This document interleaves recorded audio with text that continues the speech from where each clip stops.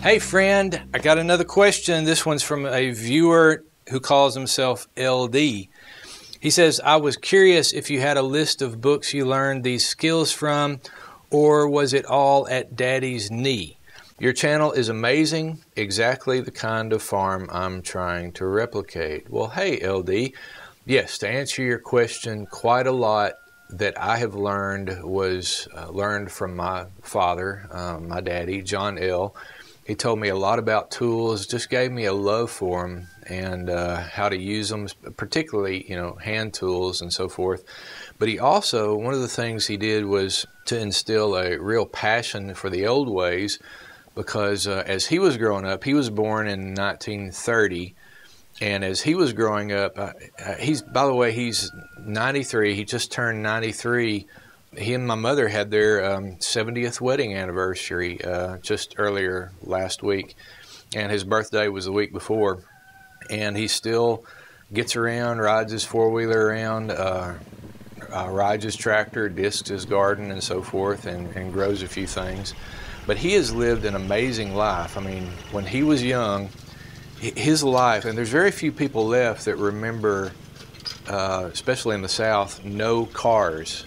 Before the time where anybody around them had cars. And he and Paul Mack, my grandpa, and his mother Nanny, they lived about 6 miles from the main town, and they only went to town once a week, and that was in a wagon. And so Daddy has lived an amazing life to where you go from the horse and wagon era to the space age era and beyond, into computers and so forth. But one of the things he did was to inspire and instill in me a passion for the old ways, and describing how Paul Mack used to do things. Paul Mack died, my grandpa died when I was quite young, and so I remember him. I remember him vaguely, but I wasn't old enough to ask questions. How he did things, I wouldn't have even known what to ask. But later, as I grew up, Daddy would tell me the stories about how Paul Mack would lay off his rows in the garden, what plows he would use, how he would do it, how he would grow his corn, and where his farm buildings were, how he built them, and what room was used for what. I remember him talking about how Paul Mack would make shingles or shakes, split shakes with a froe, for the roof of the outbuildings and so forth. And I just love those stories. My father, as he was growing up as he was a teenager, in the late 40s and then on into the 50s, a young married person, he went the way of motors. Motors were a new thing. He bought a motor to put on his Whizzer bicycle. And so he kind of got away from the horse-drawn era, but I guess it skips a generation. And I was just infatuated with that era, and not with motors, obviously. I'm a terrible mechanic. So Daddy really did a lot to instill that passion. And I don't even know if he was trying to. He just, I guess, kind of did it by accident, instill that passion in me for all that. Another way I've learned a lot of these old things is from asking questions of that older generation, who were at the time slightly older than my father, and asking them what they remembered about how their parents did things, whether men or women, how they did chores around the farm and so forth.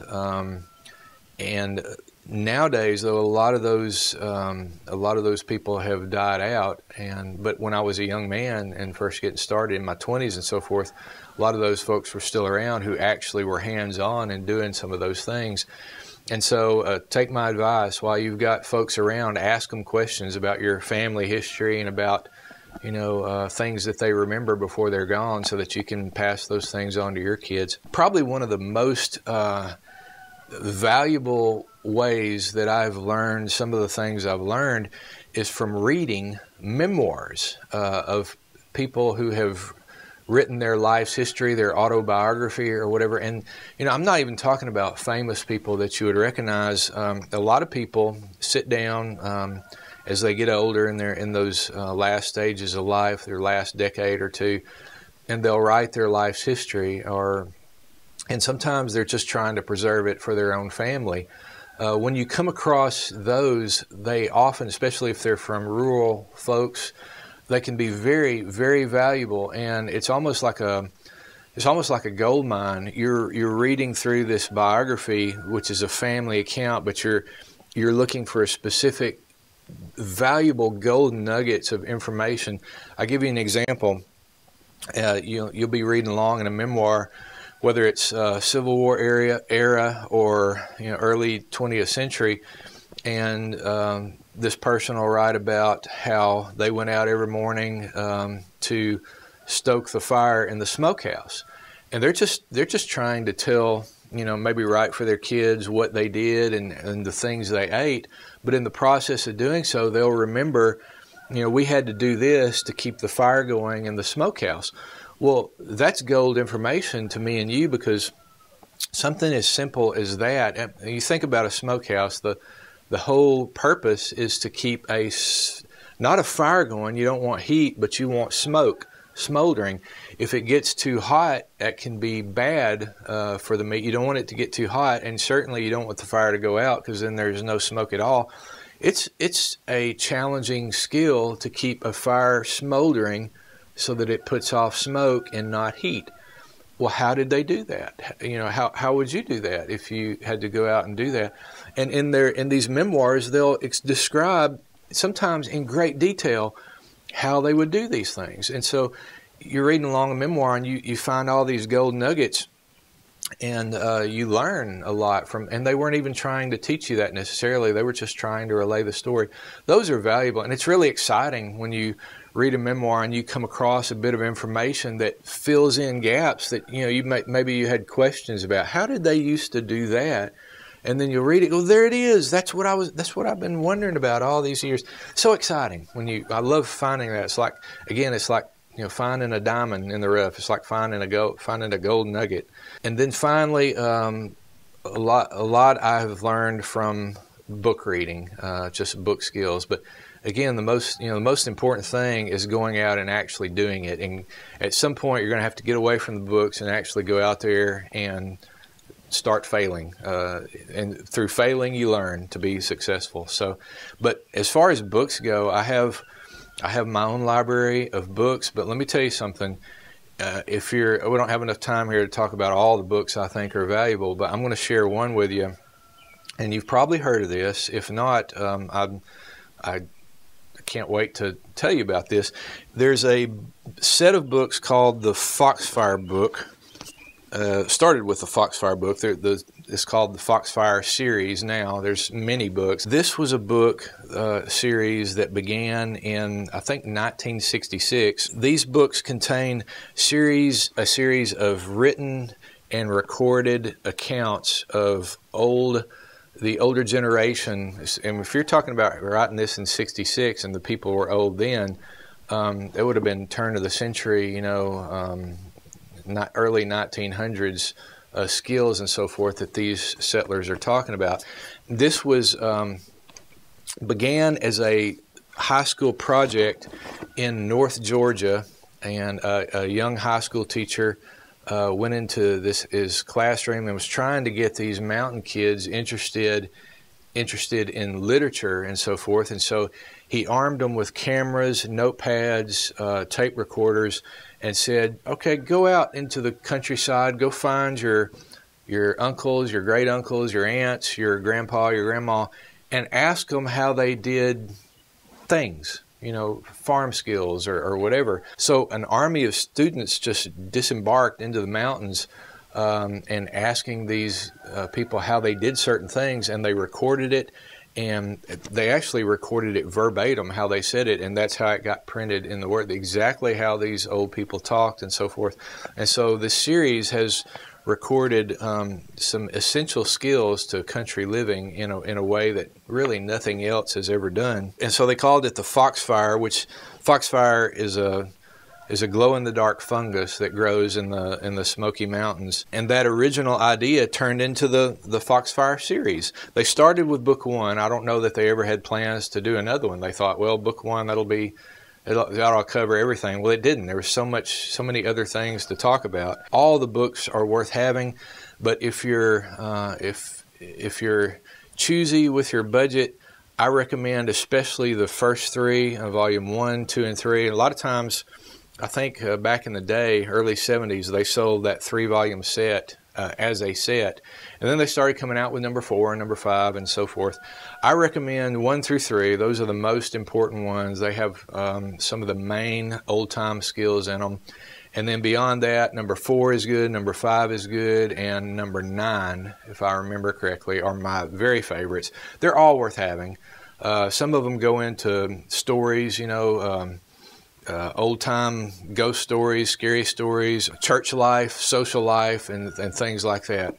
But there's so many skills to be found in there by the people who were actually grew up for decades doing these things. It's very, very worth having. I'll read you a little excerpt here. And again, like I said, these are written verbatim with apostrophes and everything, the way, you know, we country folk talk. This is on the section on hog killing. It says, if you kill a hog on the new of the moon, slice it and put it in a pan. It'll just blow you till you can't fry the grease out of it hardly.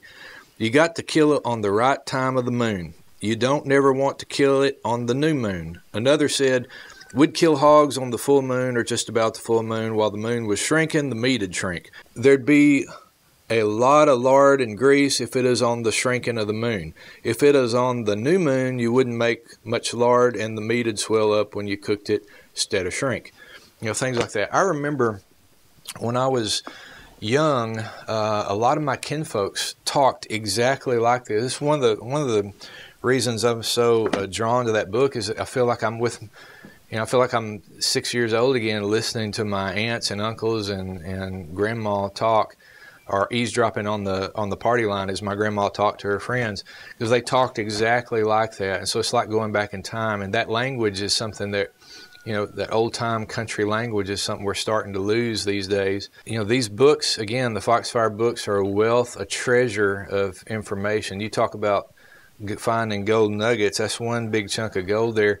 But, you know, even if you didn't want to learn a thing about the farm, even if you know, were never going to do or practice any of these skills, it's just great, great reading at the very least. There's even a Foxfire Museum in Mountain City, Georgia, the northern part of Georgia. My wife and I went there when we were young married. It's the only time I've ever been to the museum. It was early 90s, I think, and they have some of the artifacts and the things that you actually see being built in the book. They have them there in the museum that you can actually look at in there. The wagon that was built is actually in there in the museum. It's just a fascinating place. You can even order the Foxfire books directly off their website, which, again, I highly recommend. LD, I hope that helps. Thank you for writing. Thank you for asking the question, for commenting.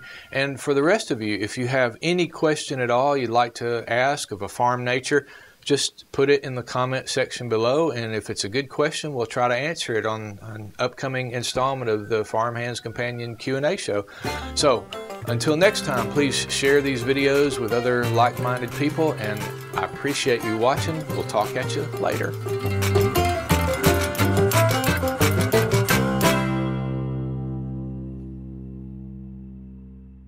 Jeffrey Boyd, 4719.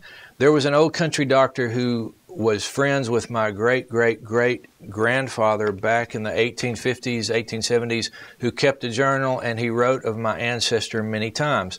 One of his journal entries spoke of my ancestor keeping bees. This vid brings the story to life. Genius. Oh, well, thanks very much. Thank you.